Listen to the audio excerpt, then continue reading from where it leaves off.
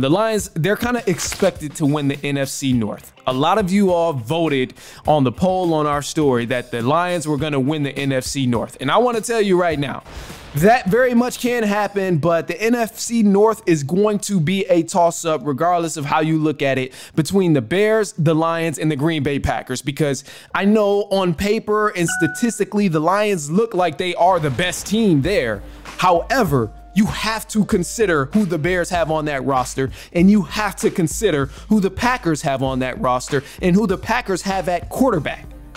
Because this was a guy who debuted in his first season of the NFL, took his team almost to the conference championship game. If it wasn't for Christian McCaffrey and the 49ers, we could have seen another rematch of the Detroit Lions and the Green Bay Packers from the regular season. And oh yeah, before you get too excited about, the Lions winning the NFC North, don't forget the Green Bay Packers did smack up the Lions again on Thanksgiving Day.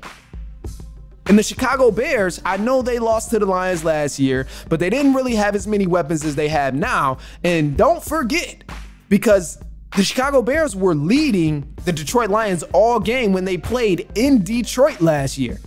So you got to consider certain things. And I know it was a very, very sweet season last year for the Lions, and it didn't end the way many people wanted it to. But hey, man, you cannot overlook the Chicago Bears and the Green Bay Packers in this division, because those guys are hungry. They haven't had success in a long time either.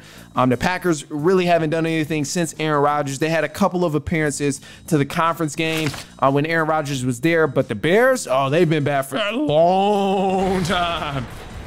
Bears been bad for a long time. So you got to understand, they're coming hungry, and I think the NFC North is going to truly be a toss-up between the Bears, the Lions, and the Green Bay Packers. The Vikings just recently lost their quarterback.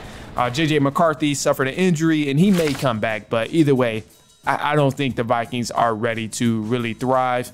I do feel bad for Justin Jefferson, but oh, man, that's tough. Anyway, look, so that's going to be a toss-up. But if I had to put money on any team, I think I'm going to go with the